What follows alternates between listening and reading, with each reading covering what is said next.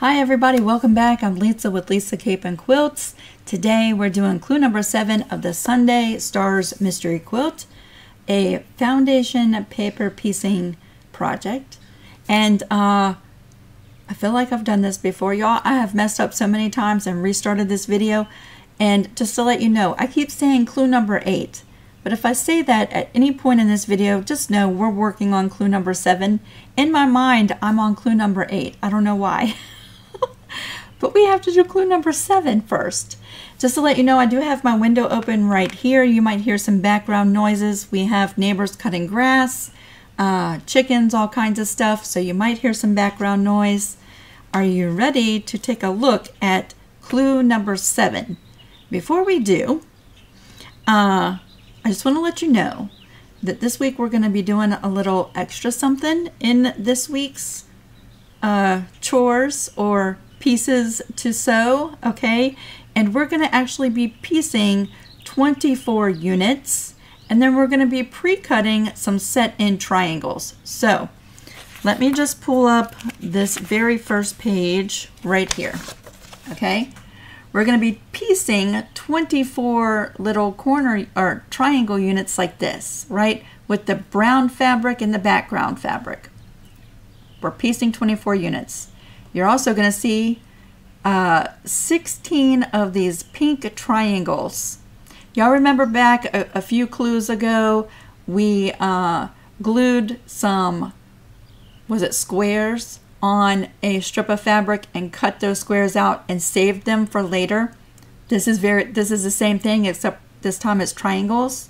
And just to let you know, we're going to be printing 4 copies of the foundation PDF. Okay, it's 2 pages. When you do, you're going to have 16 of these pink triangles, but you only need 14 of them.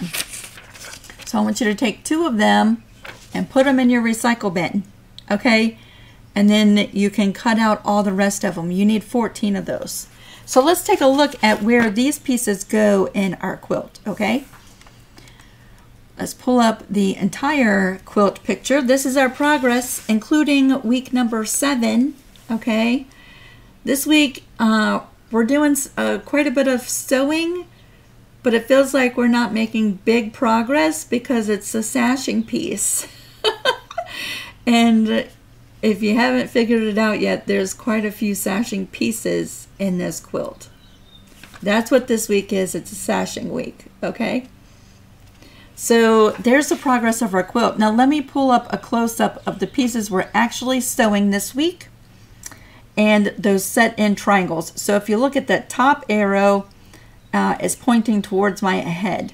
Those are the little set-in triangles that actually come to the edge of our sashing pieces right next to the border. Okay, and we're going to need 14 of them total. So that's what we're doing this week. And then the little sashing piece that we're making, the arrow that's pointing up is pointing to that sashing piece. So these will go all throughout the quilt in sashing pieces, but those are the 2 pieces that we're making this week. But we're doing something a little extra too, okay? So let's come down to the pressing board. And I hope I haven't confused you yet, right? I think you've got this. We're on clue number 7. So, oh yeah, see my magnets? I got my magnets and my steel plates for my premium board. Those are on pre-order today, and they're going to be in the shop mid-May. So if you have a premium or any of the glow boards, the Caterpillar glow boards that don't have the magnetics in them, did you know you can get magnets that you put, steel plates that you put on the back side? And magnets, I don't need them this week, but they're here in case you're wondering what that is. Let me move it out of the way. Where was I? Okay, let's come back all the way here. We're going to take 2 of these triangles, put them in the recycle bin. Let's take a look at this PDF, okay? On the first page, you'll see that we're working with background fabric, dark pink fabric, and brown fabric this week. okay? And it says we are sewing a total of 24 units. That means we're paper piecing 24 units, okay? We're going to be doing some stuff in addition to that. We will be cutting out 14 of the triangles, these triangles, and these we just put in our project bin and save for later, okay? And of course, all the information, how wide to cut your strips, how many strips you need. And like always, if you want to cut from pieces you've saved, you might need less strips, right? On page 2, you're going to see something a little different. So this week, we're going to be taking the units that we're paper piecing, and we're going to be joining them to our previous clue, clue number 3. Now, clue number 3, I think we made 2 different units, right? But you're going to pull over clue number 3, the unit that looks just like this. There should be 24 of them. You're going to bring this unit, all 24, and you're going to be messing with that this week, okay? And we're going to do that in today's video as well. All right, so I have all of my pieces. Did I say you're going to print 4 copies? This PDF is 2 pages long. When you print it, you're going to end up with 24, exactly what you need of the paper piecing unit. Toss 2 of these and then cut those out, okay? I'm going to go ahead and get all of my foundations ready, and then we're going to do some paper piecing.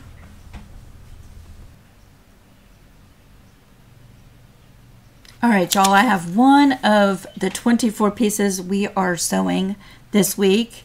Here it is, and let me grab my little fabric pieces. We're going to need 2 brown triangles and 1 background square. There we go. All right, we're going to go ahead and flip this with the right side facing down, and this week we're starting with the square and then piecing the 2 brown triangles, okay? So let's go ahead and flip that down.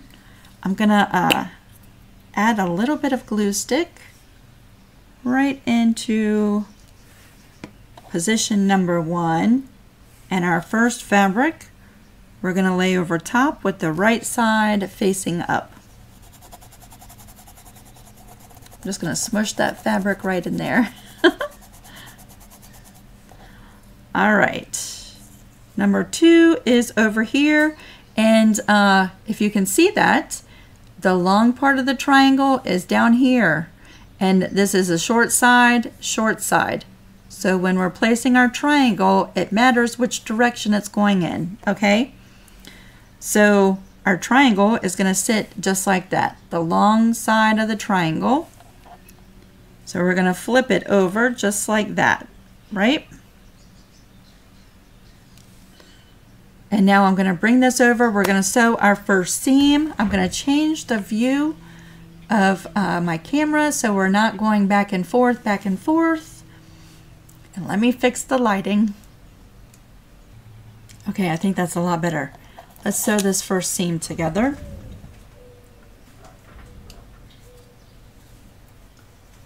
So we're sewing in between position 1 and position 2.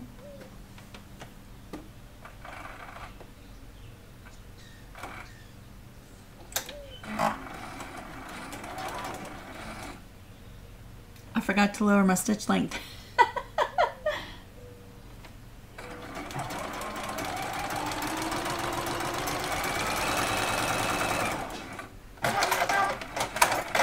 I've been sewing my clues, the last 4 or 5 clues, with a stitch length of a 1.2, and that seems to work really well.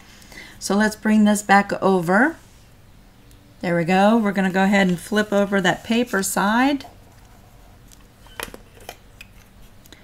We're going to trim off that extra fabric right there.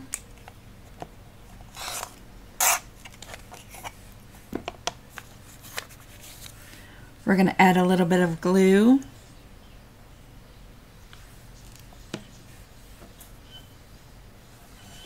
And we're bringing over that brown fabric and pressing that seam.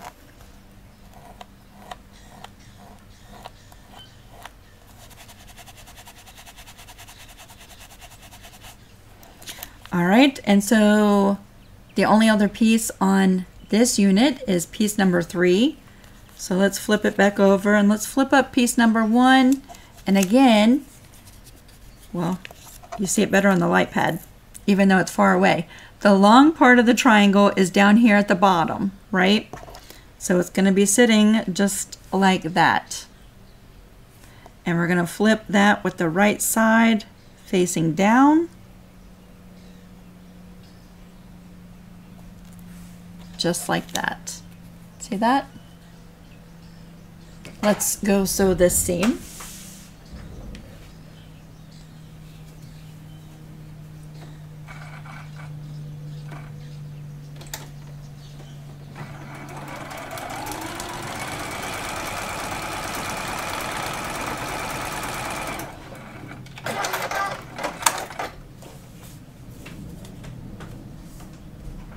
We're going to come back, we're going to flip over, and we're going to have to tear that paper foundation just a little bit right in that seam, just to get that paper over. And we're going to trim up this extra fabric right there.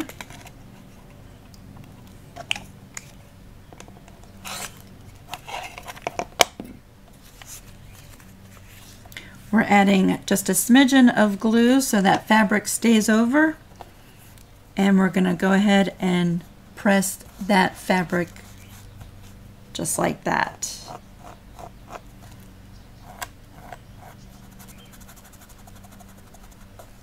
So here is the front of our unit, which looks a little haywire, right? The magic happens when you trim off all the extra, right? At first you're like, that is not supposed to look like that. Here it is from the back side. I have a little bit of fabric extending beyond all of the paper edges. And let's go ahead and just trim this up, okay? You're gonna make 24 of these units. And then you're gonna trim them up and make them all nice and pretty.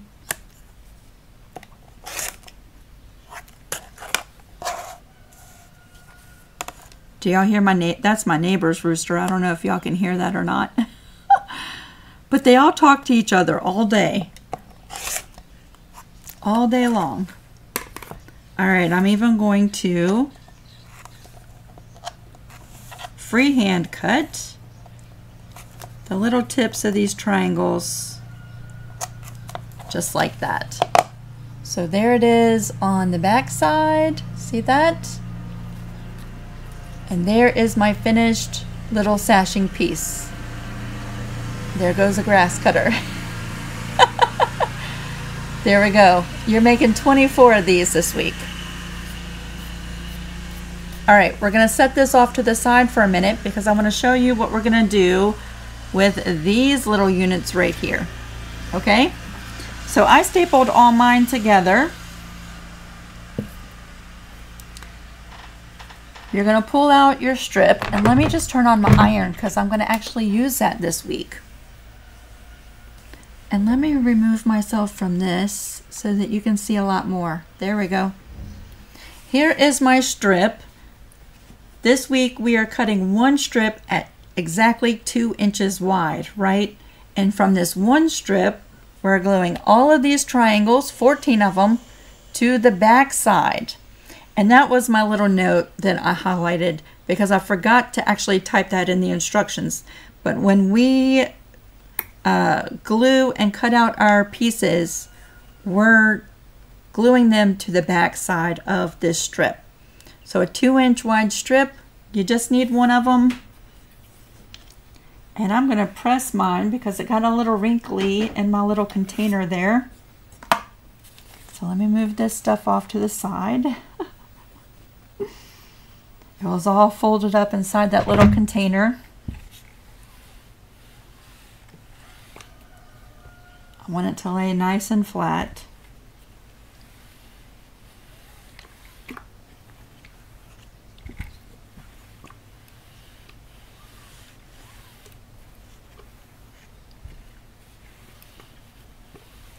And while that's cooling off, I also forgot to tell you a measurement for this piece. So let's go ahead and measure that, okay? Where should we measure? Let's see. From here to the tip.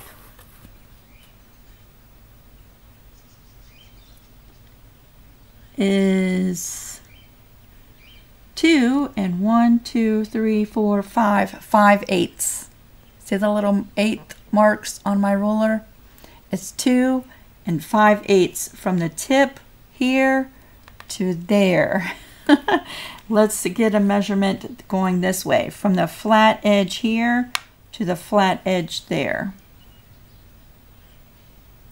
And you're looking at 4.5 inches. Okay, I forgot to give you that measurement in the beginning. So 4.5 from here to there, and 2 and 5/8 from the tip to the base, right? There's your measurements for that.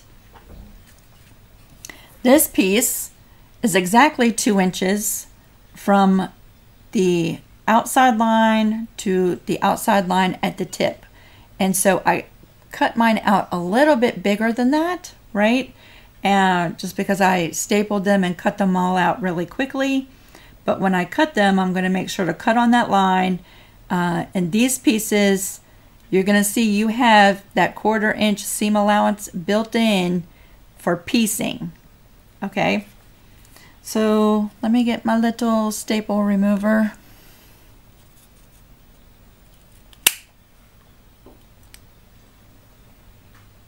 I try to make sure that those go in the trash because I don't want my cats to get a hold of them. We're working with the back side of this strip. See that?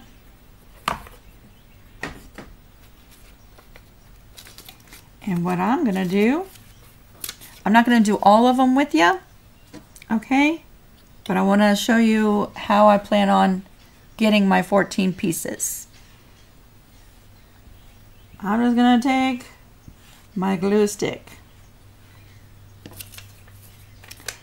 And I'm going to situate these so that that bottom line is right on that strip. See that? Actually, I should cut these out directly on the line. Let me get a pair of scissors. Let me start over. So this might take a few minutes, right?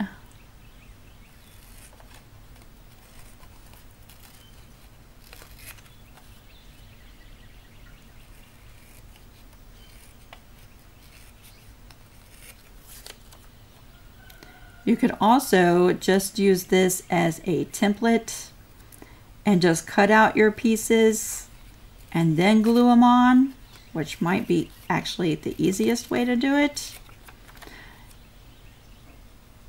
Just know that if you're using the purple glue, I don't really trust the purple glue to stay on the entire duration of our project. I really just don't. And I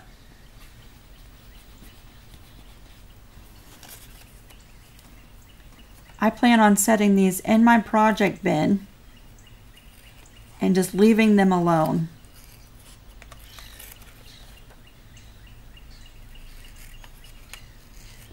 You don't necessarily need the paper on these pieces, although I'm going to sew them with the paper on them.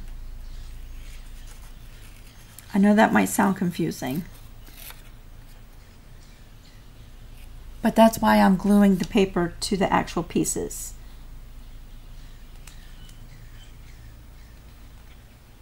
Now I must have cut my strip just a smidgen smaller than what it needed. That's okay.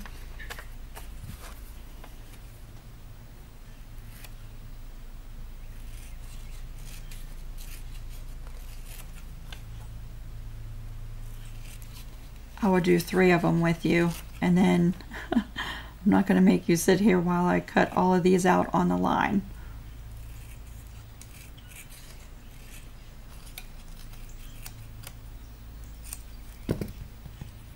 More glue, more glue.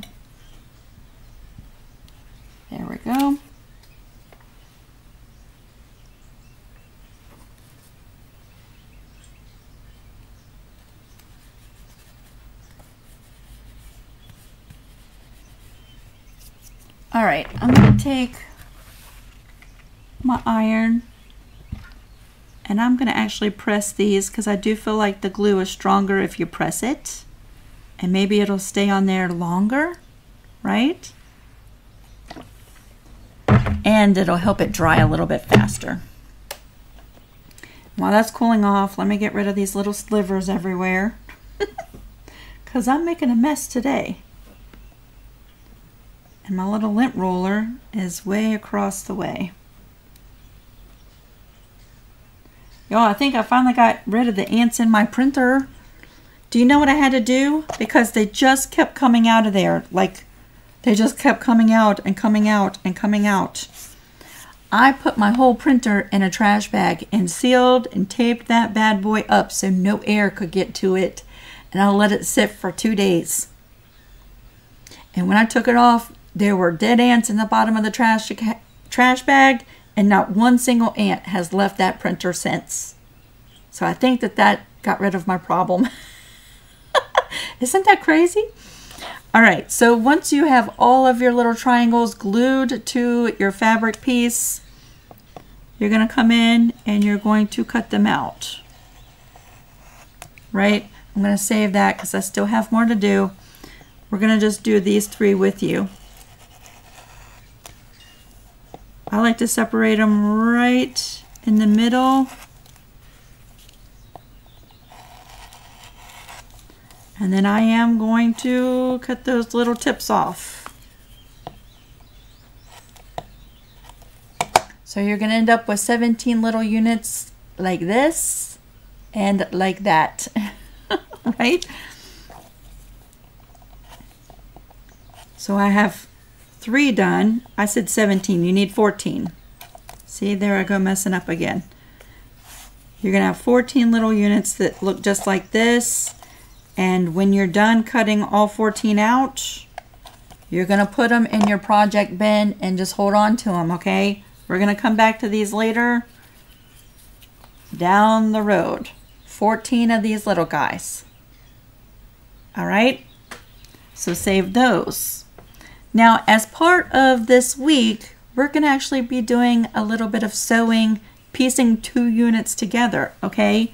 So you're going to bring in your 24 pieces that we are piecing for clue number 7. And you're going to bring in these 24 pieces from clue number 3. There's clue number 3. That particular piece right there. Okay? So this is actually the end of a sashing piece. See that? And this gets sewn just like that. See that? So that's what we're going to be doing. At the end of this week, we're going to have 24 pieces that are together. All right? We're going to go ahead and sew these together. So let me show you. It might be helpful to have a little pin, right? We want the seams to match up right there, right? So let's flip over clue number 7 right on top. Okay, so it's going to go just like this, right? And then we're flipping clue number 7 just like that, right? And the seam that we're actually sewing is right there on that line. And that's one of the reasons why I'm leaving the paper on my pieces. It gives me the exact seam allowance, right? I'm not having to make sure that I'm using the right seam allowance. It's on the paper for me. So the only thing I really want to make sure is that our points match, right? You have the seam right there and right there, and I really don't want anything to move. You could glue baste that seam. I'm just going to take a pin, right, and come right out on that seam. You have the line provided for you right there, right? Come out through in that seam right there. And then I'm going to stick it right down into that seam right there. Whoops, I didn't get it in the seam. There you go. See that? And all I'm doing is just matching up that point. Now, one of the reasons why I've been cutting the little ends off of my triangle units is that when you do that, see the flat edge of our triangle now? It matches up exactly to the flat edge of piece number 3. Do you see that? So that's one of the reasons why we're cutting the little edges off of our triangles as we go along. See that? Is it that flat end matches up to the flat end of this piece right there. So that's another way of checking to make sure your pieces are lined up when you're sewing them, right? So I have them pinned right in that point right there. And what I'm going to do is grab a couple of binding clips.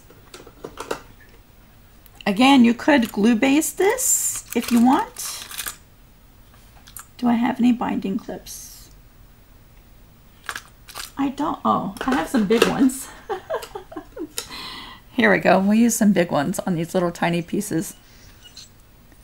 That's all matched up right there, right? My pin's still in there. Just gonna clip those pieces just like that. Now, ordinarily I'd use the smaller binding clips. And then I can take that pin out, right? And nothing is gonna move or shift around. Let me just put that pin there for later. Now let's come back to the sewing machine and we're gonna actually sew this, okay? Okay, here we come. We're gonna bring these pieces over. I'm gonna take that first clip out and just make sure it's lined up. And I usually have a little leader. Let me just pull this in there. I'm still using the 1.2 stitch length, okay?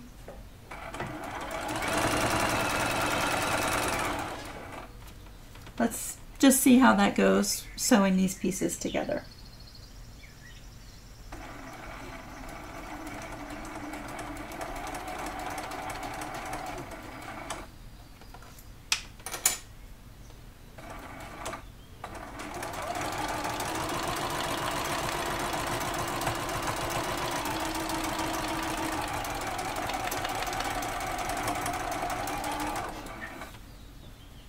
See how I was able to just sew right on that line that's provided by the foundation, right?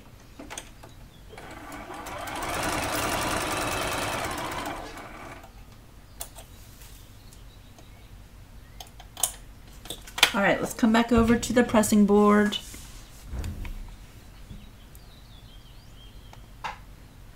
I realized you couldn't see me. I was sitting there talking to you. All right, here we are. There's our piece, right? Now what we're going to do is we're going to open this up, all right? And at this point, I'm going to go ahead and remove the paper that's going to be in this seam, okay? But I'm going to start working that seam in both directions. And then I'm just going to remove the paper right out of the seam area.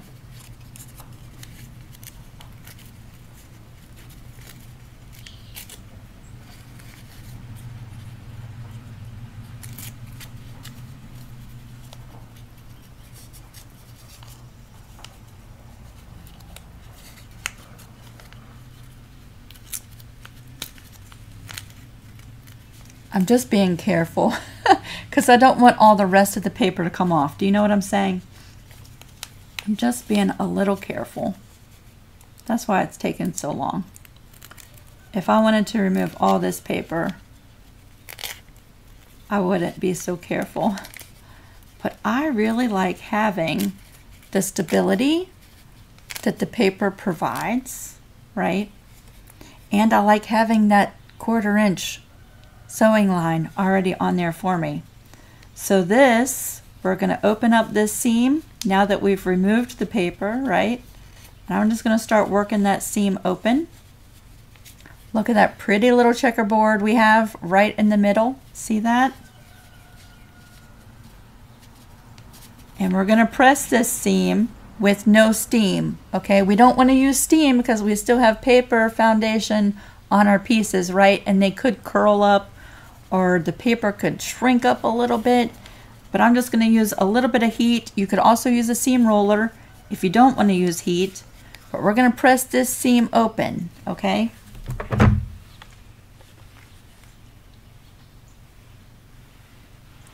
Just a little bit of heat. And then I'm going to flip it over and I'm going to press it from this side.